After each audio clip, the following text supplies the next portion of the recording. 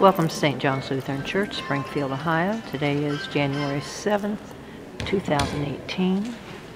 This is Sunday, the baptism of our Lord. Good morning.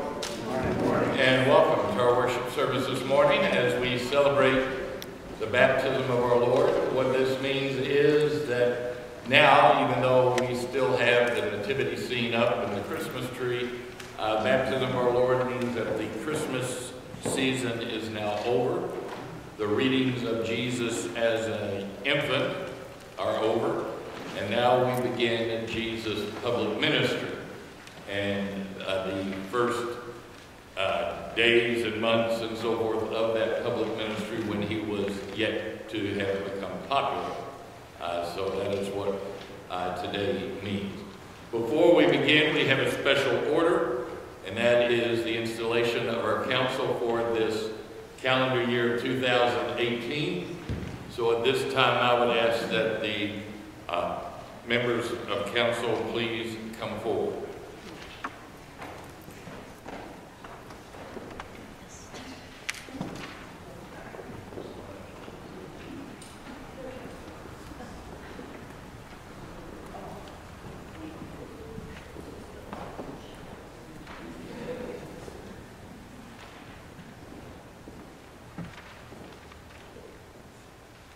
The following people have been elected by the congregation to positions of leadership. We give thanks for their willingness to serve. In baptism, we are welcomed into the body of Christ and sent to share in the mission of God. We rejoice now that these brothers and sisters will lead us in our common life and our mutual mission as a congregation. A reading from 1 Corinthians. There are varieties of gifts, but the same Spirit. And there are varieties of services, but the same Lord. And there are varieties of activities, but it is the same God who activates all of them in everyone. To each is given a manifestation of the Spirit for the common good. You have been elected to positions of leadership in this congregation. You are to see that the word and deeds of this household of faith bear witness to God, who gathers us into one together with the whole church. You are to seek to involve all members of this congregation in worship, learning, witness, service, and support, so the mission of Christ is carried out in this congregation, in the wider church, in this community, and the whole world. You are to be faithful in your specific area of service, that the Spirit who empowers you may be glorified. You are to be examples of faith, active in love, fostering peace, harmony, and mutual understanding in this congregation. On behalf of your brothers and sisters in Christ, I ask you, will you accept and faithfully carry out the duties of the offices to which you have been elected? If so, answer, I will, and I ask God to help and guide me. I will, and I ask God to help and guide me. People of God, I ask you, will you support these, your elected leaders, and will you share in the mutual ministry that Christ has given to all who are baptized? So answer, we will, and we ask God to help and guide us. We will. I now declare you as installed officers and council members of St. John Evangelical Lutheran Church. Almighty God bless you and direct your days and your deeds in peace, that you may be faithful servants of Christ. Amen. You may return to your seats. I now ask the congregation to turn to page 94 in the front of their worship books, and invite those who can do so without difficulty to stand as we prepare our hearts and minds for worship with the order of confession and forgiveness.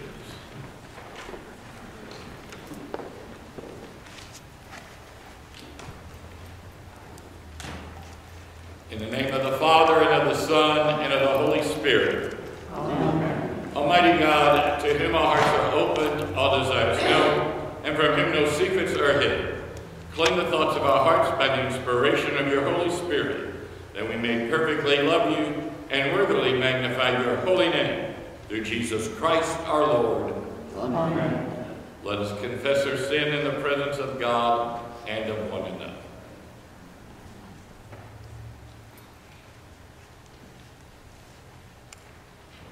Most merciful God, we confess that we are captive to sin and cannot free ourselves. We have sinned against you in thought, word, and deed, by what we have done, and by what we have left undone.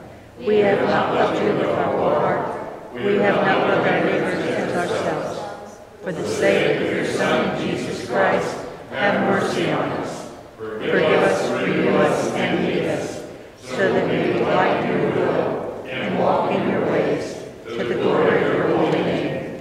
Amen. God, who is rich in mercy, loved us even when we were dead in sin and made us alive together with Christ. By grace you have been saved. In the name of Jesus Christ, your sins are forgiven. Almighty God, strengthen you with power through the Holy Spirit, that Christ may live in your hearts through faith. Amen. We now begin our worship with Baptized in Water, hymn number 456, in the back of your worship. Hymn number 456.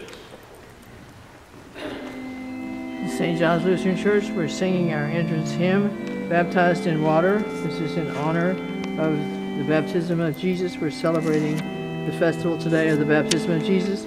Yesterday was the Epiphany, when we celebrated the wise men coming to praise Jesus, to give him gold, frankincense, and myrrh. That was yesterday, the Epiphany. Today is the baptism of our Lord, January 7th, 2018. And we're singing this beautiful hymn, Baptized in Water. It's written in 1932, and it's in honor of the festival of baptism of Jesus, and also commemorating that we're cleansed by the blood of Christ our King as we're baptized in water. Heirs of salvation. And this is a Jubilate hymn. It's an Augsburg Fortress, a Gaelic tune. So sing along with us, Baptized in Water.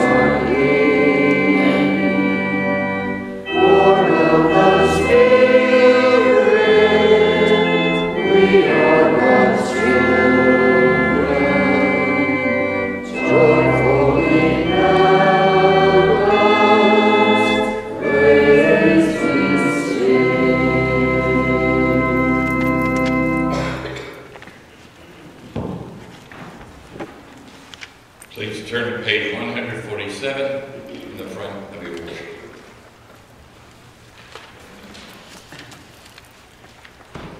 The grace of our Lord Jesus Christ, the love of God, and the communion of the Holy Spirit be with you all. And also with you.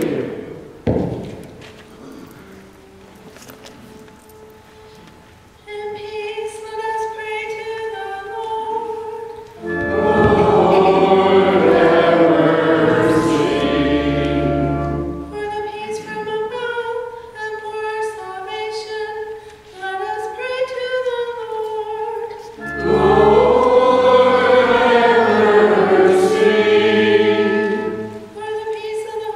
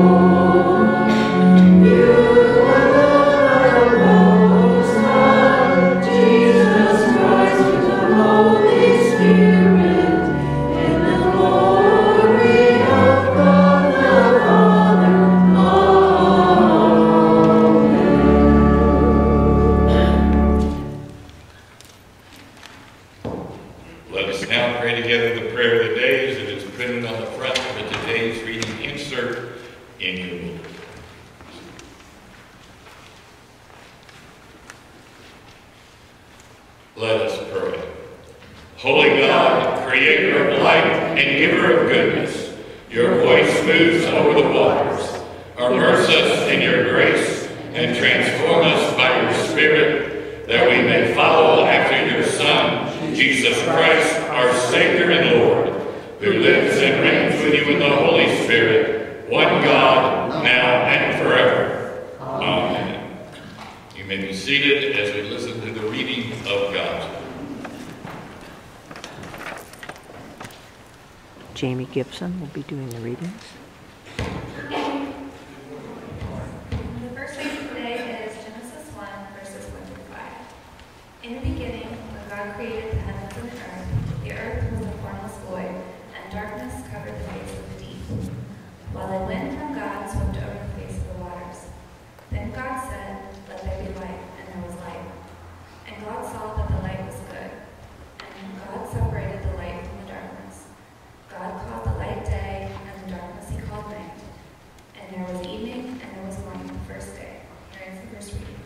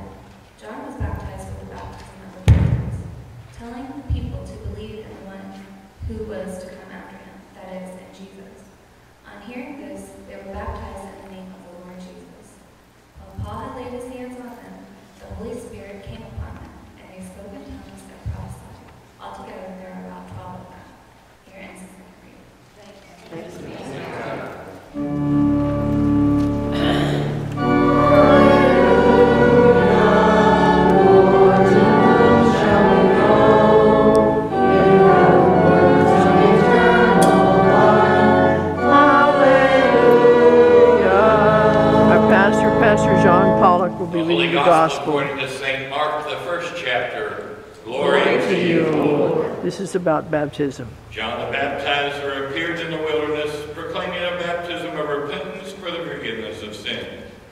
And people from the whole Judean countryside and all the people of Jerusalem were going out to him and were baptized by him in the river Jordan, confessing their sins.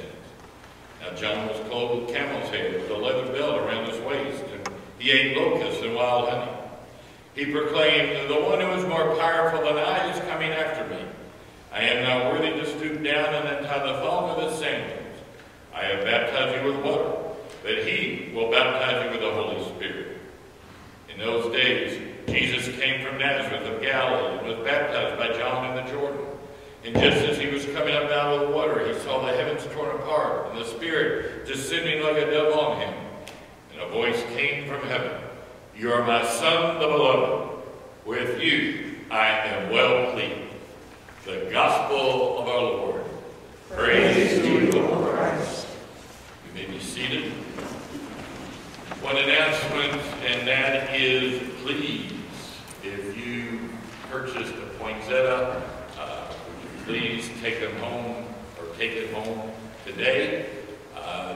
After today, the poinsettias will be taken out of the sanctuary and placed downstairs for anyone who wishes to take it. So if you purchase a poinsettia after the service, please take it home with you. Now I ask that you give your attention to our prayer.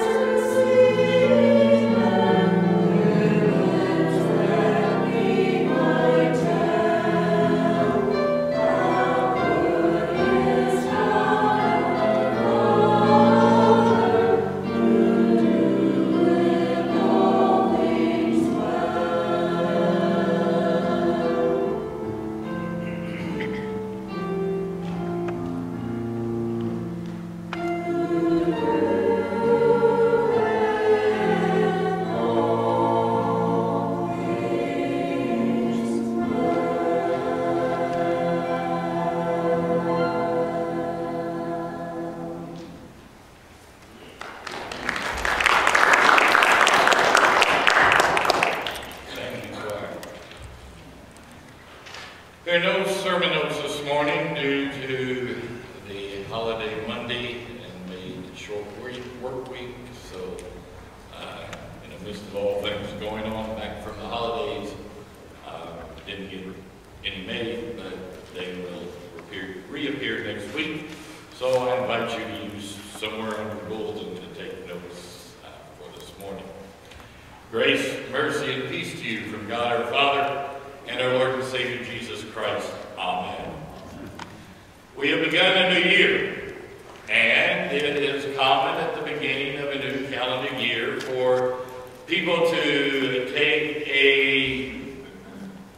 look at themselves and examine their situation and see if there are changes that they want to make in the new year. Or see if there are things that they want to do that they haven't done. Or try something that they haven't tried before, depending on where you are in your station in life. And so the new year brings this idea of newness. We have a new start, a new opportunity. And the same is in our gospel lesson for today, the baptism of our Lord Jesus. Jesus has been silent for 30 years, according to what scholars tell us. After his birth, we hear little about Jesus. He's taken to the temple at 8 days old, circumcised, officially given the name Jesus. We don't hear about him again until at 12 years old on the trip for Passover to Jerusalem. He is in the temple and his parents leave, not realizing he's not with them. And then after saying that he must be in his Father's house, there's nothing more about Jesus until his baptism. And so his baptism represents for Jesus a new beginning. He is now leaving that life of quietness, that life of being unknown. Most scholars think that what Jesus did from 12 to 30 was he learned the carpenter's trade from his stepfather Joseph. When his stepfather passed away, then Jesus took over the carpenter trade and provided for Mary, the mother of our Lord, and the rest of the family through continuing the trade of a carpenter. At his baptism, God is now calling him to his true mission. He is now sending him forth on the reason for which he was brought to this world in the first place. And that was to bring salvation to the world. Not to condemn people, but that people might be saved through him. And so as Jesus begins this new challenge, that of fulfilling the role of the Anointed One, the Messiah, it also gives to the church an opportunity to examine itself. Gives the church an opportunity to take a look at where is it. And in this new year, what should be its priorities? And so to understand what should be our priority, what should be the new watchword for the new year, I invite you to turn with me to the second letter of Paul to Timothy, and to the 4th chapter. Paul is knowing that his life is about over. For after the verse we are going to read as our text, we have his famous comment about he has fought the good fight, he's finished the race, and that he has kept the faith. He knows his martyrdom is coming quickly. So he wants to make sure Timothy understands his responsibilities as a bishop of the church in the area where he is, and understands the responsibilities of the church. And so as we turn to 2 Timothy, the 4th chapter, we read the 5th verse, where St. Paul writes, "As for you, always be sober-minded, endure suffering, do the work of an evangelist, fulfill your ministry." As for you, always be sober-minded. This means to be calm, to be temperate, and to be alert. That as followers of Jesus Christ, we are to be calm in the times of calamity. We are to be calm in the times of disruption. We are to be calm in the times of disagreement. We are to be temperate, and we are to always be alert. Alert for what? Alert for opportunities to share the good news of the gospel of Jesus Christ. For that is what the rest of the instruction has to deal with. Endure suffering. That means the willingness to suffer on behalf of proclaiming the gospel of Jesus Christ. It is not talking about suffering from some kind of disease, or suffering from some kind of ailment, or suffering from some kind of injury. It means suffering on behalf of proclaiming the gospel of Jesus Christ. Suffering, loss of job. Suffering, loss of status in society, loss of property, loss loss of friends, whatever. We are to endure that suffering on behalf of sharing the good news of the gospel with others. Do the work of an evangelist means that let your work be evangelistic in character. In other words, everything that the church does should be an attempt to bring non-believers into the church. That everything the church does should have at its motivation sharing the good news with others. The word also means to be ever reaching out to lost souls. That's something we don't hear about much very often nowadays. Lost souls used to be a big emphasis in the church because that's the church's job, to reach out to lost souls. But for some reason, in the latter part of the 20th century and the beginning of this 21st century, a lot of these mainline Protestant churches rarely ever mention the word lost souls. It also means to always be a bearer of good news. To always be a bearer of the good news of the gospel of Jesus Christ. So what is Paul telling the church? What St. Paul is telling Timothy and telling us as modern day followers of Jesus Christ is that evangelism is another word that should be a good word in the life of the church. Again, in the next month, be 40 years of ordained ministry, I have seen the word evangelism go from something constantly discussed and talked about to a word now that seems to have a bad connotation. People in the church don't want to talk about evangelism. But evangelism is a good word. Because first of all, it speaks of us obeying the Great Commission.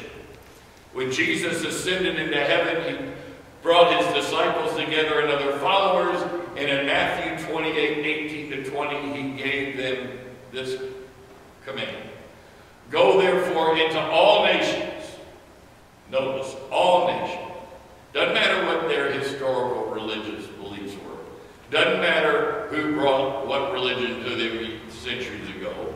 We are to go into all nations, baptizing them in the name of the Father, and of the Son, and of the Holy Spirit, and teaching them to observe all that he has commanded us, for lo, he is with us all to the end of the age. That is the commission of the church. That is the work of the church. And yet, in the modern day church, we have seemed to have forgotten that, unless we're talking about people overseas. Now, we're great at sending missionaries to Africa and Asia, to the Pacific Islands, and to other areas of the world where Jesus is not known. But at home, where every year the percent of people who are unchurched, the percentage of people who do not confess Jesus Christ as Lord is growing, we seem to have forgotten that great commission. It is a good word because it means snatching sinners from the jaws of hell. Again, that is what you used to hear about in the church all the time. That we want to snatch sinners from the jaws of hell. Because as Jesus tells us, if you don't believe in it, then when the feast comes, the man at the door won't know you. And you will be thrown out into the darkness where there will be weeping and gnashing of teeth. And so it is our responsibility as brothers and sisters in Christ to snatch those sinners out of the jaws of hell by sharing with them the good news of Jesus Christ. And the third reason it is a good word is it speaks of growing churches. Growing churches. Not churches being stable, not churches being at a certain point, but growing churches. And when I say growing churches, we're talking about growing evangelistically, not growing by simply shuffling believers from one church to another. For example, I grew up in Louisville, Jefferson County. We had something like 33 schools, high schools, in Jefferson County. There were so many pupils that were eligible to go to those 33 high schools. And the high schools differed in population, depending on where they were. Now, if you moved from Fairdale High School to Pleasure Ridge Park High School, Jefferson County educational system hadn't gotten a new student. It's just Pleasure Ridge Park High School got a new student. But it was still, you were still a Jefferson County student. It's the same way when people move from a congregation to a congregation for whatever reason. That's not evangelism. That's not real growth. There are X amount of members of the Evangelical Lutheran Church in America, and there are X amount of congregations. And when you move from one congregation to another, that does not increase the membership of the ELCA or the Southern Ohio Synod. You've already been counted. It's just you got a new mailbox address. You're not living in the old home. You're now new. Evangelism is bringing someone in who has never been a member of the church. Or maybe they were a member way back when they were 5 years old and Grandma would take them to church every Sunday, and then Grandma passed away and you didn't go to church. Evangelism is bringing a backslider in the church. But evangelism is not simply bouncing from one congregation to another for whatever reason. So the Word talks about growing churches. Like Africa, where we're told 1,000 people a day convert to the Christian faith. Imagine 1,000 a day. We need some of those people to come over here so we can get 1,000 Americans a day converted to the Christian faith. So that is why evangelism is a good word. It demands work. If we're involved in evangelism, it involves every member of the church. There's no standing on the sidelines. There's no Monday morning quarterback. There's no couch coaching. It calls for an end to spectator Christianity. And unfortunately, that is what we have too much of in America today. Spectator Christianity. People coming to a church to worship, but they don't want to be asked to do anything.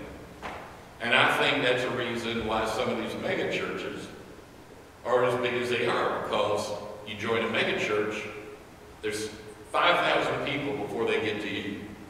So you can go on Sunday and not worry about being asked to serve on the council, or to serve on some committee, or to sing in the choir, or to clean up on cleanup day on Saturday, or help with a pantry, or the thrift store, or the rainbow table, or whatever else is going on in the congregation. Join a mega church, and unless you put yourself forward, nobody's going to know who you are. And so evangelism puts an end to spectator Christianity. It brings us back to the early centuries of the church, where the church spread not by St. Peter and St. Paul and the other apostles. It spread by people who became Christian, telling their family members, or their co-workers, or the people in their neighborhood, or the people they did recreation with, telling them to come and see. Telling them that we have found what we have been looking for. The assurance of the forgiveness of our sins, and the promise and assurance of everlasting life. That is not something every religion can say, because you have to earn it. But in Christianity, it's God's free gift of grace. And so we put an end to spectator Christianity, and the Word calls for evangelism to be the new watchword of the year, to be the priority of the congregation. And again, as I say, when we do things, to do them to reach out to the unchurched, not just to satisfy ourselves. And how do we do it? We do it by preaching the good news of the gospel of Jesus Christ. And what is the gospel? Christ died for our sins according to the Scriptures, and Christ was buried and rose again according to the Scriptures. That is the gospel. That is what we share with people. Letting them know that the burden no longer is on them. They don't have to worry about doing things to make me right with God. God has done it all. and you just reap the benefits. And so Jesus Christ crucified, as St. Paul said, is what the church is to preach. Over the Christmas vacation, I was in a conversation with a member of the Lutheran Church of Missouri Synod, and we were talking about the differences and the emphasis between the ELCA and the Missouri Synod. And a person made the comment that when social activism or social agenda becomes the most important thing in the church, instead of preaching Jesus Christ crucified, that church is in a terrible state. And I agree with that. St. Paul says we preach Jesus Christ crucified, a stumbling block to Jews and a folly to Gentiles. Because it's God at work, not humanity. If we're creating God, there would be all kinds of things we have to earn and do for salvation. But God doesn't act like we do. And it is preaching Jesus Christ crucified, the forgiveness of sins, the promise of everlasting life, that is supposed to be preached by the church, not social conflicts and agendas. A friend of mine and Jeannie's actually, were members of Hopeful when I served a Hopeful Lutheran Church in Florence, and then after we left, they ended up not liking the new pastor that came in, so they transferred to another Lutheran church. And our friends and the pastor of that church were exact opposites as far as politically and socially. But the pastor, although she might put a bumper sticker on her car as to who she was voting for, never from the pulpit preached sermons about you have to vote this way, or you have to think this way, or you have to be for this. She preached Jesus Christ crucified. Well, she retired. New pastor came in. This was back in the fall when we were having all the upheaval after Charlottesville. And all this suddenly about anything doing with the Old South had to be torn down and pushed out of sight and so forth. And that very first Sunday, the pastor's sermon was, and my friend says he cannot ever remember this pastor's giving a sermon text, never mentioned Jesus in the whole sermon, never mentioned the Holy Spirit, never mentioned anything else. All he did for 25 minutes was harangue those who were members of the NRA or believed in the right to carry a gun, and to criticize and make fun of those who were defending the right to keep up statues to the Confederate heroes from the war between the states. One of the members, a state trooper of the Commonwealth of Kentucky, got up in the middle of the sermon and walked out. Our friends waited it out to the end of the sermon, but they've never been back. And now they're going to a Missouri Synod congregation, where they say they never hear the preacher talk about social agenda or politics. It's always Jesus Christ crucified. That's what evangelism does. It preaches Jesus Christ crucified. You don't come to church on Sunday morning, and I don't go to church on a Sunday morning to hear some preacher tell me how to vote or how to think about different social issues in which Christians can have legitimate disagreements. And the only time Luther really got involved in a political situation, he put his foot in his mouth and probably wish he'd never written what he had written, and that was during the Peasants' War. And he came out very harshly against the peasants and saying how the princes and kings should stab and kill and butcher the peasants for revolting. Of course, later he regretted that. But you read his sermons, and he's always talking about Jesus Christ and what it is to believe in Jesus Christ, and what a wonderful thing grace is through God, through faith in Jesus Christ. So we preach the good news of the gospel. We preach it with our lives and our lips. We preach it from the pulpit and the workplace. We preach it by our witness and our walk, so that others will see how it is to be a follower of Jesus Christ. So, why should we do it? Why should we make evangelism a priority? Why should each one of us make it a priority to share with someone we know is not going to church an invitation to come and worship with us? Well, first of all, have we forgotten that the unrepentant go to hell? Do we care? God does. And if God cares, we should care. St. Peter in his second letter, the 3rd chapter, verse 9 writes, "The Lord is not slow to fulfill his promise, as some count slowness, but is patient towards you, not wishing that any should perish, but that all should reach repentance." You hear people say sometimes, oh, God wouldn't send anybody to hell.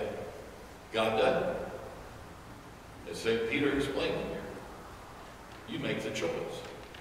God is being slow, is what he's talking about, him sending Jesus back, because he wants you to have time to repent and to believe in his Son.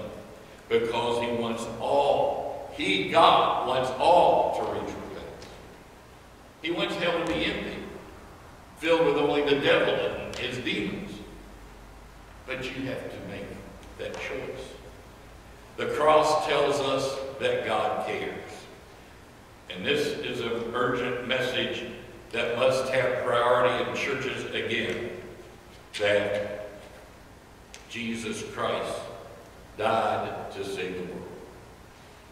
So what will be the results if we follow St. Paul's instructions to St. Timothy?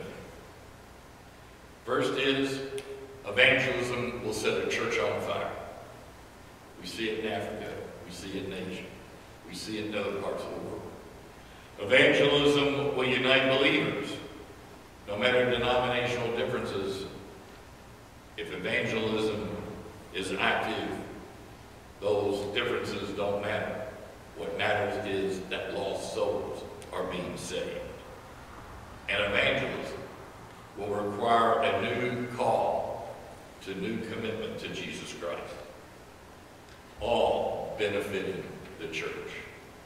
The church benefits from more and more people joining in and coming to faith in Jesus Christ. The church benefits from unity with other brothers and sisters in Christ who worship a little differently. And the church benefits when everyone makes that new commitment to proclaim the good news of the gospel. Amen. Peace of God, which passes all understanding, keep your hearts and minds through Christ Jesus. We will now sing a Candle on the Midnight Clear, hymn number 282, in the back of our hymn.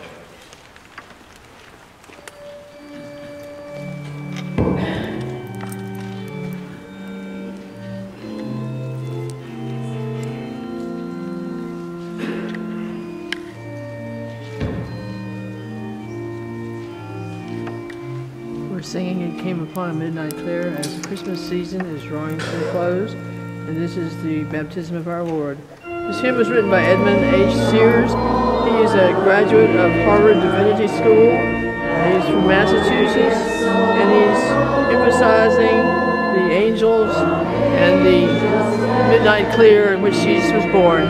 This is the last time we'll be singing Christmas music, and we'll now be emphasizing Jesus' ministry. This hymn was written in 1849.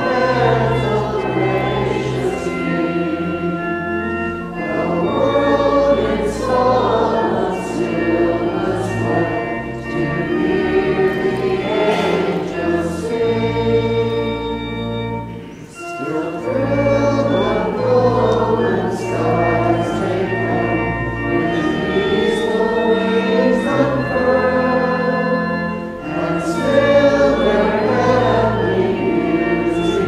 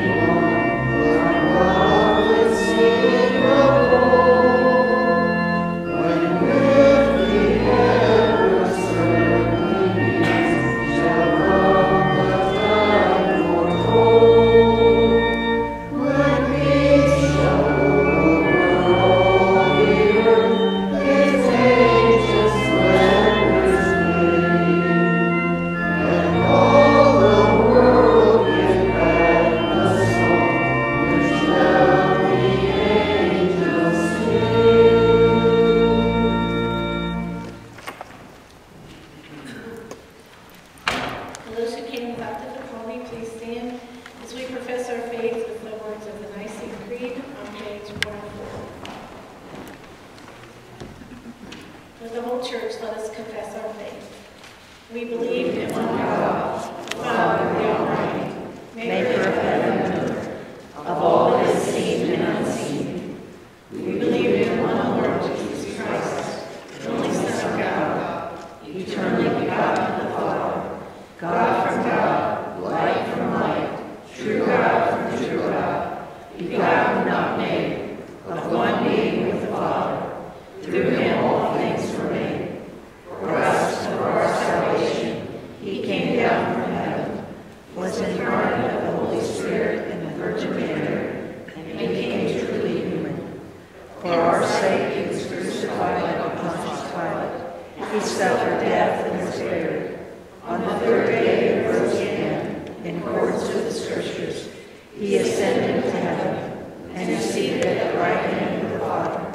He will come again in glory to judge the living and the dead, and his kingdom will have no end. We believe in the Holy Spirit, the Lord, giver of life, who proceeds from the Father and the Son, who with the Father and the Son is worshipped and glorified, who has spoken through the prophets. We believe in one holy Catholic and Apostolic Church. We acknowledge one baptism for the forgiveness of sins. We look for the resurrection of the dead and the life of the world to come. Amen.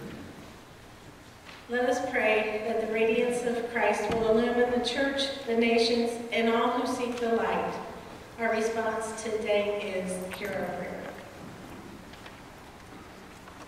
Holy God, strengthen and unite your one holy church in its common baptismal life, that your Holy Spirit may empower all the baptized to be light-filled witnesses of the gospel. Lord, in your mercy, hear our prayer. Lord of the nations, protect all who live in regions where the darkness of war and bloodshed threatens to overpower the light of reconciliation. Lord, in your mercy, hear our prayer. God of mercy, make us attentive to your Spirit, who calls us to welcome all into community. Hold the sick among us in your healing hand, that they might be restored to wholeness. Lord, in your mercy, hear our prayer. Spirit of God, descend upon those who are baptized this day, and make them powerful proclaimers of your love. Bless those who are inquiring into the faith, that they too may come closer to your light. Lord, in your mercy, hear our prayer. Holy God, your radiance unites us with our beloved dead. Keep us united with them until that day when we all stand before your unveiled glory. Lord, in your mercy, hear our prayer. Hear our spoken and silent prayers, O God of light, and reveal yourself to us through your Son, Jesus Christ, our Lord. Amen.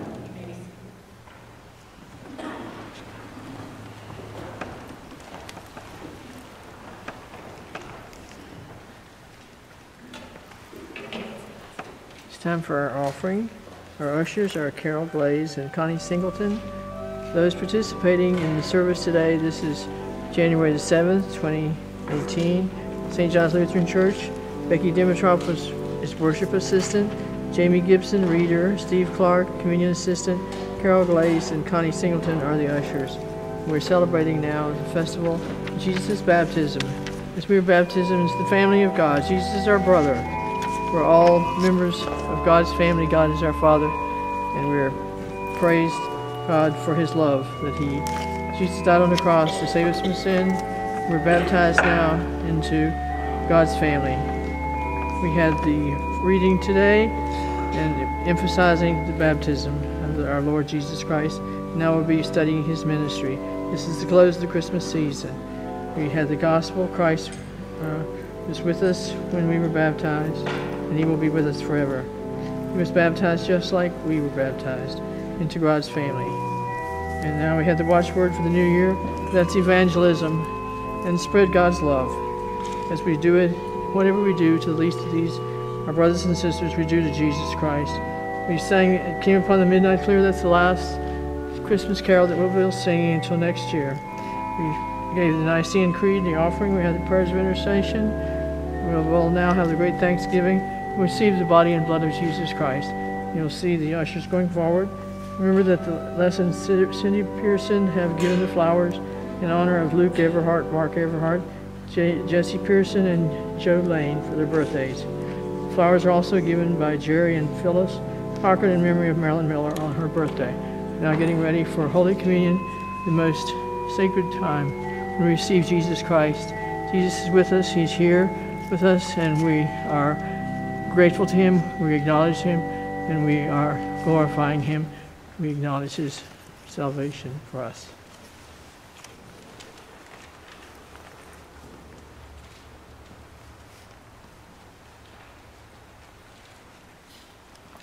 Let us pray. Holy God, gracious and merciful, you bring forth food from the earth and nourish your whole creation. Turn our hearts toward those who hunger in any way, that all may know your care, and prepare us now to feast on the bread of life, Jesus Christ, our Savior and Lord. Amen. St. John practices an open communion for all those who are baptized and believe in Jesus Christ as their personal Lord and Savior, who believe his body and blood are truly present as we gather at his table in our communion age and our own individual congregation. We invite and encourage to come forward with us this day as we gather at the table of our Lord. I invite those who can do so without difficulty to please stand as we continue our celebration with the great Thanksgiving on page 152 in the front of your worship. The Lord be with you. And also with you. Lift up your hearts. We lift them to the Lord. Let us give thanks to the Lord our God. It is right to give our thanks and praise. It is indeed right, our duty and our joy. We should all times and in all places give thanks and praise to Almighty and merciful God, to our Savior Jesus Christ. By the leading of a star he was shown forth to all nations. In the waters of the Jordan proclaimed him your beloved Son. And in a miracle of water turned to wine, he revealed your glory. And so with all the choirs of angels, with the church on earth and the host of heaven, we praise your name and join their unending hymn.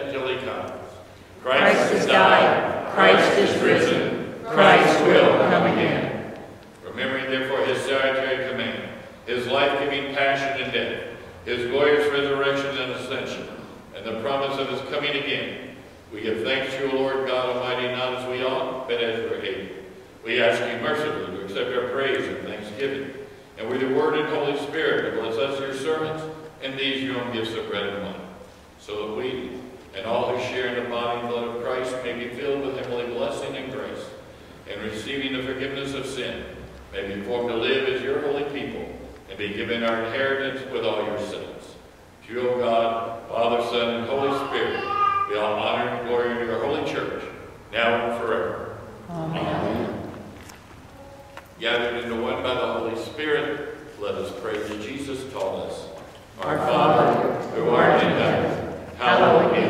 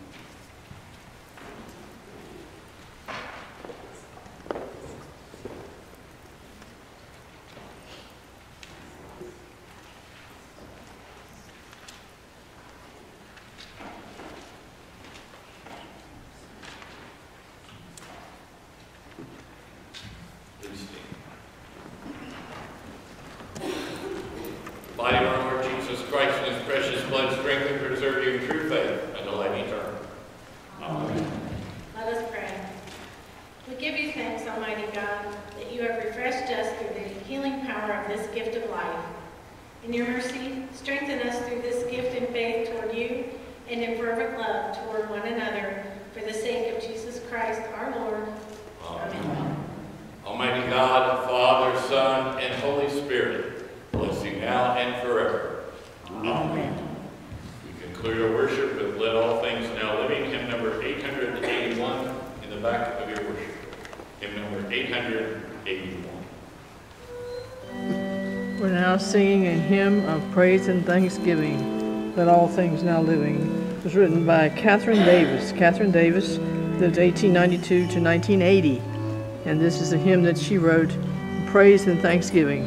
As we have just received the body and blood of Jesus Christ, he will be with us forever, and he is here with us as we believe in the real presence.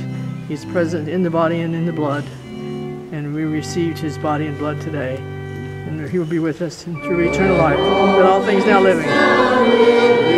A song of thanksgiving to God the Creator, triumphantly raised, who fashioned and made us, protected and saved us, who still guides us on to the end of our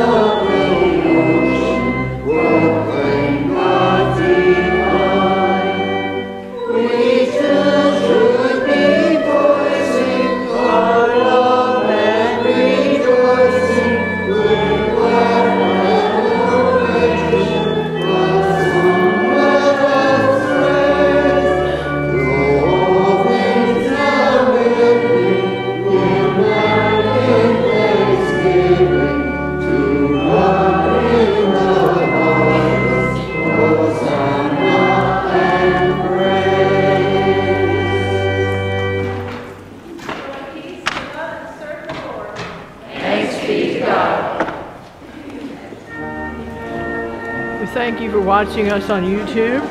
This is the 7th of January 2018. We're celebrating the baptism of Jesus Christ. We were baptized with water and the Holy Spirit. We received the Holy Spirit and we are baptized just like Jesus was baptized. And we're celebrating that today. It's also the end of the Christmas season. We invite you to come to St. John's Church any Sunday, 8 o'clock service, 10:30 service. Come help us to spread the gospel of love. And as we have done good things to anybody, to any of our brethren, we've done it to Jesus. We see the face of Jesus. We see people now are taking the flowers away. Flowers were presented by Gus and Cindy Pearson, and Les and Cindy Pearson, in honor of their birthdays of many of their family members.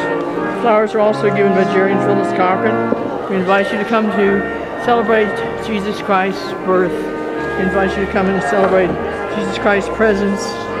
Holy Communion is celebrated first and third Sunday in each month's festivals and every Wednesday evening. We have the wonderful opportunity to receive Jesus Christ. We believe in the real presence. Jesus is really present. He will never leave us. He died on the cross. He instituted Holy Communion, and we will receive Holy Communion as many times as we come. He is here to give it to us, and He is here with us. He is present with us in the sanctuary. He is present with us. We have great respect for Him, and we are worshiping Him today. So come and worship and receive the Holy Spirit in eternal life.